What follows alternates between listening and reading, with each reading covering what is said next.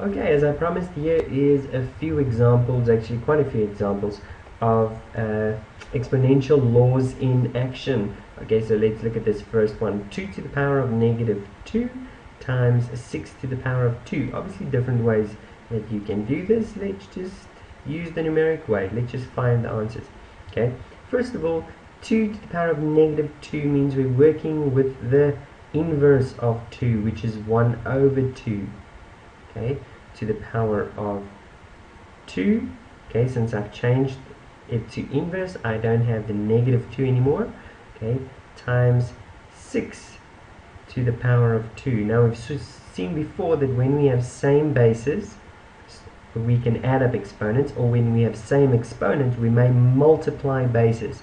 A half times 6 gives me 3. 3 squared, which means my answer is 9. Isn't that lovely? Okay, so there we go. What you could have also done was to say, well, this is 6 times 2, sorry, 6 times 6, it's 36, and this is 2 to the power of negative 2 means this 36 is going to be divided by the 2 twice. So half of 36 is 18, and half of 18 again is 9. Okay, that's another way you could have done that. Okay, so let's look at this one. Here we simply have multiplying, multiply, multiply, multiply, multiply coefficients. So it's 5 times 4 is 20, times 6 is 120, and then the bases are all the same, x, x, x, so we can just add up exponents. 10, 14, 17. So 120 x to the power of 17. Easy one. Okay, next one is similar thing. Okay, what do we notice here? There's a few zero exponents. So let's first deal with them to make this whole thing simpler. So it's 5x squared. Y to the power of 0 is just 1, which means it is a factor 1, which we don't need to write when 1 is the factor, unless it's the only factor, then we write it. Okay, so that is what's left in the first bracket. In the second bracket, we've got 4x to the power of 0. Please be very, very careful. This 0 belongs to the x. The 0's base is the x. The 4 has got nothing to do with that 0. It is simply the coefficient of x to the power of 4. To the power of 0. X to the power of 0 is therefore 1, so it's 4 times 1, which is just 4. Okay, let me stick to our color here. Okay, so that's what I'm left with. When I'm multiplying these, coefficient and coefficient equals 20, and then the only base and exponent is x squared. Good. Okay, let's look at that next question. That one, 4x to the power of 5, the whole thing is got a power 0. Now, there's two ways to do this. You can say, oh, well, this means the 0 gets distributed. Since there's only a single term inside the bracket, I can distribute it to every factor in that term. So it's 4 to the power of 0 times x to the power of 5 times 0, which is also 0. So I multiplied with all the exponents inside.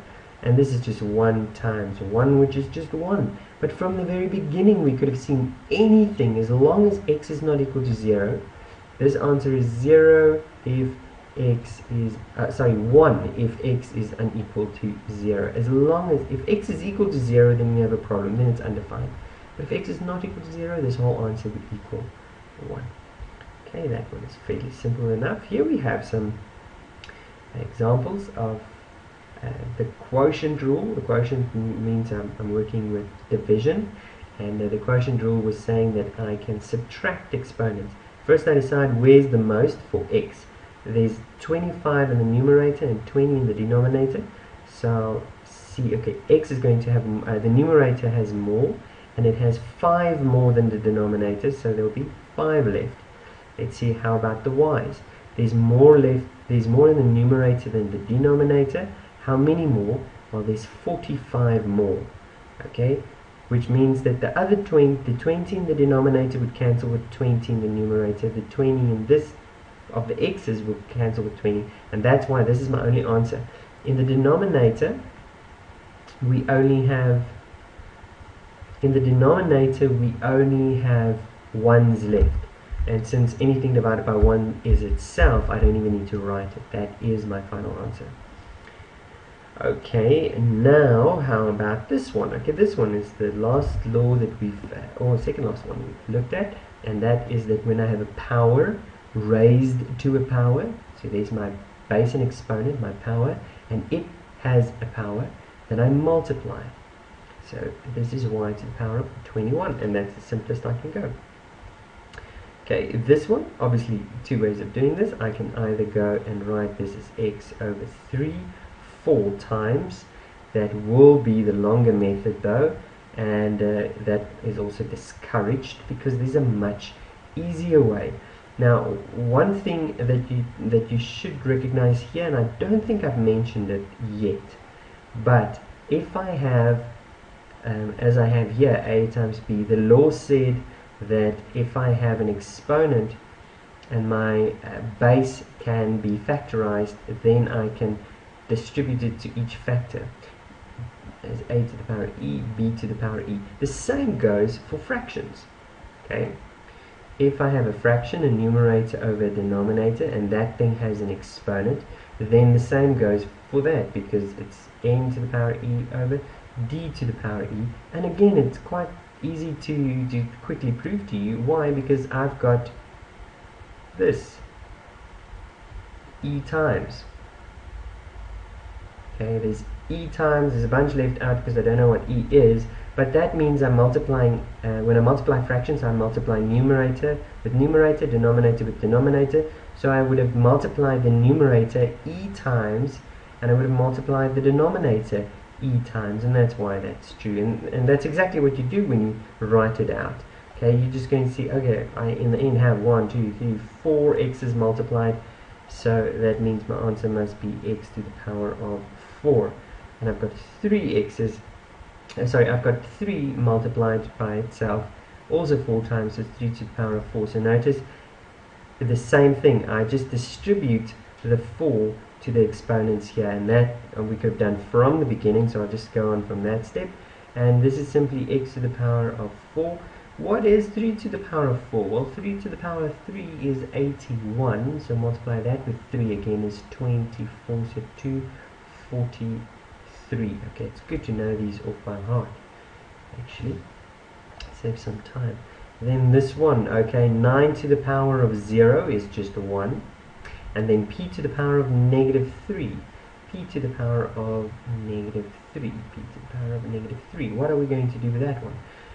Well, I also don't think I've said this, but when you have no pluses and minuses in the numerator or denominator, in other words, you've got a single term in the numerator, single term in the denominator, you can move any factor from the denominator to the numerator as long as you change the sign of its exponent. So for example, I can move this one up here, okay, and what I'm actually just doing is I'm multiplying at the top with a p to the power of 3, and I'm multiplying with the bottom p to the power of 3. Let's rather do that seems better to me, okay. Then I'm not moving stuff. I hate moving things in mathematics, it doesn't make sense to me. So I'd rather just multiply and divide. So let's multiply top and bottom with the same thing. Multiply the top with a p to the power of 3, and the bottom multiply with a p to the power of 3. Since I've got the same basis, I might add up the exponents, but the exponents add up to 0. So that means negative 3 plus 3 is 0. P to the power of 0 is 1. So I've got p to the power of 3 over 1, or just p to the power of 3. Now look what it looks like. It looks like this p moved to the numerator, but the sign of the exponent changed. Notice that? It now has a positive 3. So in general, you can use this idea that I can move a factor from the numerator to the denominator or vice versa, as long as I change the sign of the exponent. Okay, and this one, I didn't finish writing this one down. This should be to the power of negative 3, the whole thing to the power of negative 3. Now, if you look on the inside here, you've got two ways of doing it. You can distribute the negative 3 to every single term inside here and then do the simplification. but I think it's actually easier to first simplify the inside and then do the outside. Now that is simple BODMAS. We first do what's in the brackets, then the exponent of. So, but in this case it wouldn't make a difference in which order you do it. So let's do that. Let's simplify this, and it's a normal fraction, and the way we do fractions is by prime factorizing our bases. Okay, so this is x to the power of negative 9. So that's x to the power of negative 9, and then in the denominator I'm going to subtract the 8 x's in the denominator. Then I've got y to the power of negative 4, and I'm going to subtract the negative 8, so minus 8. Important, and we never put two negatives next to each other. We don't do that, so put the negative 8 in brackets. Okay, and that's the power of negative 3. Okay, so if we simplify that, this sorry, and I forgot the 18, so these two are dividing each other, so it's 2 to the power of 8, and then this is 2 times 3 squared. Why do I say so? Because 3 squared is 9, and 2 times 9 is 18, so that's just there. And I did that so that I can show you that this and that can cancel, and this 1 3 cancels with one of those 3's. So what am I left with? Well, I'm left with a 3 in the denominator, which means it's 3 to the power of negative 1. There's 1 3 left in the denominator. Then I'm left with x to the power of negative 17, if I do that sum. And then I've got negative 4, minus minus is a plus 8. That gives me y to the power of positive 4. And usually we don't leave our answer with negative exponents, so we will write this as all the positive exponents in the denominator, in the numerator, so y to the power of 4, and in the denominator there's 3 to the power of positive 1 because it's in the denominator now, and x to the power of 17. Okay, I hope that all made sense, that you learned a lot from this video, and I'll see you in the next topic where we look at fractional exponents. In other words, exponents that are fractions. What on earth can it mean to have x to the power of a half? Can I multiply a half times with x? Maybe. See you.